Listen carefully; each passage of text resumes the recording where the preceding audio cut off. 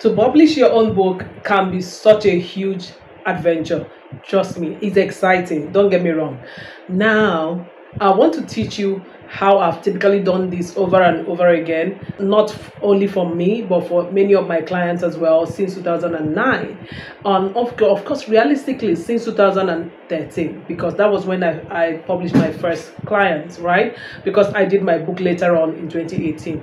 But I'm going to take you step by step. This is for you if you plan to write and publish your book yourself, saving all the costs that you pay to people to do one thing or the other that you can do, and also keeping all the profits from sales. That's what this video is about.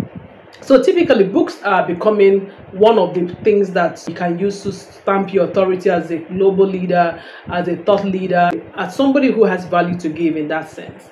Now, the process of publishing has also become a little bit easier. There are platforms now. There's practically everything easy. But the thing is, you sometimes can be overwhelmed with all the information and you're wondering, okay, where do I start from? So I'm not just going to give you typical steps of how to do it, but I'm going to show you steps that I have used to do it and why this is your best route to take. Okay, so if you're here to learn all of that, because we are here talking money, saving it, making more of it, then relax.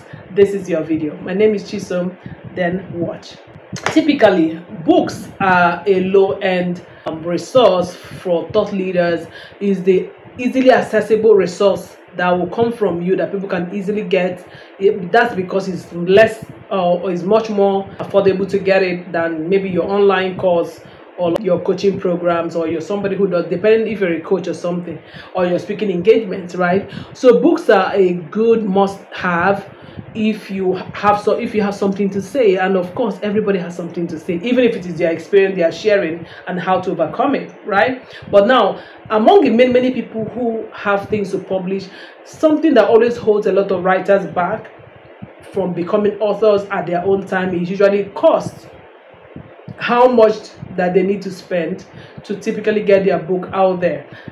So this is me hoping that this process will help bootstrap your process, because this is something I have done more from drawing from my experience as a business owner and my experience as an author who also, did my own indie publishing in that sense. You know what I mean?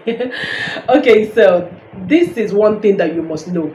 You must have written a book and put a full stop that this is the end of the book. Yeah, so that's where to start. So if you want a video for how to write and finish a book, then I will do a separate video for that. So that's why you should go ahead right now, like this video and subscribe so that you don't miss that video. But I'm starting at the point where you're already done with your manuscript. Where do you take it from here? For me, is to begin to market the book. Yes, you heard me right. What do I expect you to do? If you're on social media in particular, I expect for you to begin now in a rewind mode. Begin to tell people on your timeline, your stories, your posts, carousels, on your YouTube videos about the process of writing your book. So what I mean is, you don't tell them that you just finished writing your book. That means you should have been taking note of some of the critical processes you went through during the book writing exercise themselves. So even if you haven't done that, this is the time to just sit back, brainstorm, pen in hand, and write down some of the eventful things that happen during your writing process. For instance, how you will be writing and slipping off if there's something that happened to you. How you will write and then change your outline last minute because you just thought, oh, I think this should also fit in, this should fit in. And how you were able to overcome that process of pruning what to include in the book and what not to include in the book. That process is a content on its own. So you can use that by storifying your experiences in the process of writing. You know what this content will do? It will warm up people's curiosity and make them feel a sense of belonging that they are with you in this journey. So why I want you to do it when you are done is so that your marketing and creating content does not disrupt and delay the book writing process itself. So do well to do this at this point. So while you're on that, the next thing you have to do is to send this book or this manuscript off to an editor. It doesn't matter whether you're an editor like me. Edit it, write it and edit it, but then send it off to another editor if you're an editor or a professional editor to make sure that this book is well edited. Also send it to a proofreader and make sure that it is proofed to the T. Very important. Very important, because I don't want to have that experience I used to have years ago when I started my company. I literally used to feel like it was my problem that people were publishing books that had grammatical errors and blunders in them, poor character descriptions and all of that. No, don't do that. Don't do that. You want an amazing book. And today's age of AI and easy doing everything, your book is the last thing you want to allow to be messed up. Don't start with messing it up yourself by not sending it out for professional editing. Looking for the best editor and you can't find, my company is here to help you. Send us a mail right now at logosaudibles@gmail.com, showing on your screen, and we'll get back to you immediately. We edit for people across the globe. We've done this for 14 whole years. Okay, next thing, while your manuscript is with your editor, what do you do with those weeks or maybe months that your editor is still with your book? Include the experience of getting an editor, your editor's thoughts and reviews about your work as part of your content, and keep telling your audience about the process. Carry them along. You see what I mean? So there's no part of this thing that is not going to work for you. So while you're doing this, next thing I want you to do is to look at the best hands that can design a stunning, bankable cover design, because oh my god, that's your book's billboard. You get, your cover design has to be top notch. Now there are a few principles. Make it catchy, make the colors contrast. Don't go put a yellow font on a white background. Don't do it. So that's why you need to get a professional book cover book cover designer. I mean, you can even design yourself. Use Canva. Remember, we're trying to save cost, so use Canva. Design yourself. Use Canva. There are templates there you can maneuver and get something fantastic. But you also need to understand the technical size and all of that to be able to get your book coupled together. Part of what you should do at this stage is, when you get your cover design ready, try and make it into a 3D animation. So what your book will look like typically. There's actually a free tool you can use online. I have included it in my description, to convert your book cover with the blade and all of that into a book that people can see what it's about, so it feels so real. So while you're telling the story, you carry them along with the timelines, when you're going to launch, when the book will be available. But by what I mean, when you're going to launch, when you make it open for people to begin to place their order for the book and pay for it, all of that. So remember that what you're using this content to create is excitement, expectancy, and of course get the people that are interested to know that you're going to launch it soon. I don't mean launch of an event, but launch of making it available for people to buy or pay for it ahead of time at a discount. This stage is very important. So you tell them that since they're following you, when this book is out, finally printed, it might cost say $20, but now you're going to fix a date before the main book printing and all of that, where they can get it at say $15 or $13 because they are pre-buy. You get what I mean? So that way you are on course. The next thing that you're supposed to do, of course, planning your launch also means that, you know, one thing with this process, there are so many things that should be happening at the same time. So I'm going to still be giving it to you like that, but you should know the things to do as you go on. I'm going to mention that. So at this stage, because you want to also be creating your content and giving them updates of the launch, when it will be available for people to book it, you also have to set up an e-commerce store, yeah, where the book will finally be available. So whether it's an Amazon you want to use, or any other online store, or your own e-commerce store, like I use seller.co for instance, if that's where the people will be able to buy the book, then you have to create that. And another thing you don't want to miss out is, when you're creating this excitement in people, you must be able to be funneling them into an email list that is like a waiting list. So that also means you're supposed to set up your email list for this book, where you can now be sharing the link as you're sharing the story. So you get what I mean? That's why I said it has a lot of moving parts. Remember, the aim is for you to save costs, do your thing, and I told you it's an adventure, right? And it's so sweet, trust me. Time frame, look at this, give this a typical of at least 90 days. This whole process of from begin to market it, sending it off to editor, the least it can go is three months. Yes. So the next thing you should do, you have gotten a fantastic book cover design, you have even converted in 3D while they're getting it ready for the normal book prints. Remember, why you need to use a professional is that you need to decide with your designer the size of this book, the font size, the font style, the spacing. Like a book that is about 60,000 words can make a 200-page book depending on the spacing, right? If it's a double spacing on MS Word, or if it's a single spacing, they will all vary. If it's a single spacing, it will be half the size in volume and all of that. And it also depends on how you want your book to appear. So also using a book that you typically like, be written by another author, can be, that can make the journey easier. So you can just show them, oh, so use this TDJ's books or use this one. So you guys go through it and look at what you want to adopt in the formatting style. So this is now going to getting somebody who can format your inner design. So apart from the cover design, you also have to design the inner of the book, and trust me, it's a very technical thing to do. One of the things that if you don't pay attention, if the person is not professional, they can leave out some part of your writings and then it doesn't come out in the book. You don't want that to ever happen. Okay, so while that is happening, the next thing you should go source for is a good printing press within your vicinity or your city or your country where you can publish, that their rates are fair, you can afford, and they know their craft. So you must ask to see samples of their work. Make sure they also have a cutting machine so that the blade of your, is it blade you call this? Like the blade of your book. I wish I had a typical book here. Okay, let me get a typical book. So I got typical books. So this one is a textbook. Okay, you could look at how their finishing is, look at their print quality, their paper quality, and all of that. Now this is also a booklet, a smaller book. This is written by my friend. So you see that the book of what am I saying? The paper quality of this is also different. I love this paper in particular. So you could look at also this. This is what I was trying to describe, how they cut it. I see some books that is very terrible. The way they cut here, so messy. They look at their quality of print and all of that. This is also another example, also written by my friend Irene. So this book is a hardcover. I love hardcover books as well. So you decide whether so you look at all the books I bought. They did a good job. So also look at how this book is also by.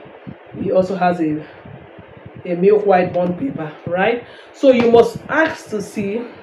So you must ask to see the samples of work they've done before you decide on the one you want. And most times you must know that while you're approaching a printing press, costing is done. I know that you might say, oh, I'm just starting out, I just need maybe a few copies for a start. That is good for Amazon, right? Or yeah, but when you're printing, traditionally printing costs more when you are printing less. Yes, printing costs more when you're printing less, because the ink and a few other things that they need to use to print, let's say 50 copies or 100 copies of a book, sometimes most of those resources can also print like 500 and 1,000. So it's the same cost that they're going to pay to get that rolling. I don't want to get into the details of that, but that's typically how it works. So the more copies you make, the lower the cost of each book will be, right? So if maybe a printing press is charging, each of this book will go for, let me use my Nigerian naira, 3,000 naira, where you print 100 copies. One copy might still come down to 2,000 if maybe you're printing 500 copies or 1,000 copies. So that's what I mean. So you have to factor that in trying to get to settle for a printing press. And of course, also make sure that your printing press have integrity. People who have used them, and they have good machines, which you can only find out by looking at the books they've done, right? And telling them exactly how you want it. Exactly how you want it. Okay, the next thing that you must pay attention to, I try to write my thoughts down, so let me get it. This one is very important. The next thing is for you to fix a price for this book that you have written. Remember, a few things come to play: the volume, the topic area, the industry, the genre. All of that come to play when it comes to costing, but majorly printing cost is one, your time for writing, trying to repay yourself, a bit of it has to come in. Then other costs that you're going to pay the designers, editors, all of that costs all together, with your time frame of how long these things are going to cost. All that has to be in place when you're trying to factor in the composite cost of you delivering that book. Don't leave anything out.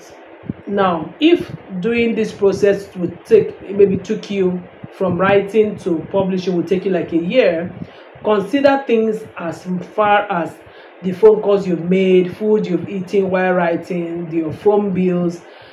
Very important. Those things, percentages of them have to be included in your cost, because that's the environment that bettered the book in all of it. Okay, now when you put all of that together, then multiply it by the number of copies of the book that you are bringing out in this first phase, because I believe you're going to make a lot of impact with that book. You're not going to just print it once or twice and then nobody hears about it again. Nah, we don't do that right here. That book is going to be a bestseller. Amen. So the cost for this first print, divide the whole cost by the number of copies you're going to make. But I'm not saying put all of that cost in this first production, but that will give you an idea of how much each copy at least costing you. So you don't use only the printer's cost and then divide it by the number of copies by the printer and use that to sell your book. That's not business. So that is not business. Now there's something that is also very typical that just came to my mind.